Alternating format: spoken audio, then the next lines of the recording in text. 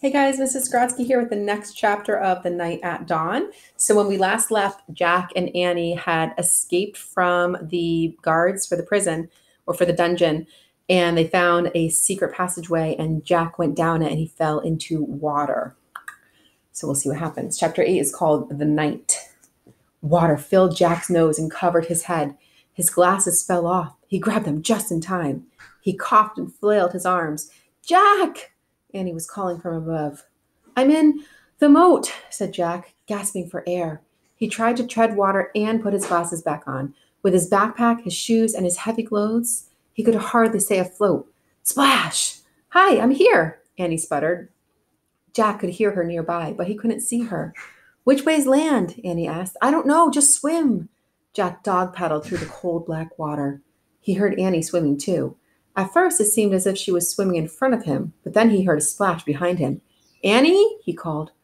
What? Her voice came from in front, not behind. Another splash. Behind. Jack's heart almost stopped. Crocodiles? He couldn't see anything through his water-streaked glasses. Annie? He whispered. What? Swim faster. But I'm here. I'm over here, near the edge, she whispered. Jack swam through the dark toward her voice. He imagined a crocodile slithering after him. Another splash, not far away. Jack's hand touched a wet, live thing. Ah! He cried. It's me. Take my hand, said Annie. Jack grabbed her hand. She pulled him to the edge of the moat. They crawled over an embankment onto the wet grass. Safe. Another splash came from the moat waters. Oh, man, Jack said. He was shivering all over. His teeth were chattering. He shook the water off his glasses and put them back on. It was so misty he couldn't see the castle. He couldn't even see the moat, much less a crocodile. We made it, said Annie. Her teeth were chattering too. I know, said Jack. But where are we?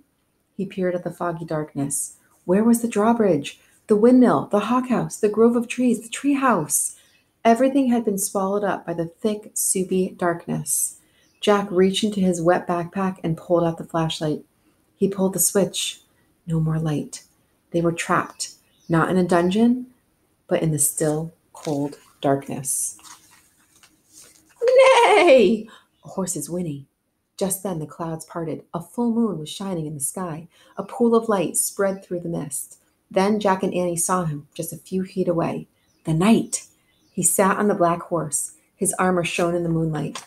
A visor hid his face, but he seemed to be staring right at Jack and Annie. And there's the night. There's the full moon. Okay, if we want to do our quick chapter summary, Jack got stuck into the water, so Annie jumped after him. They wanted to get away, but they didn't know where they were going, so they just kept swimming until they made it to land, and then they saw a knight. We'll have to wait until Monday. I'll be back with the next chapter of The Night at Dawn.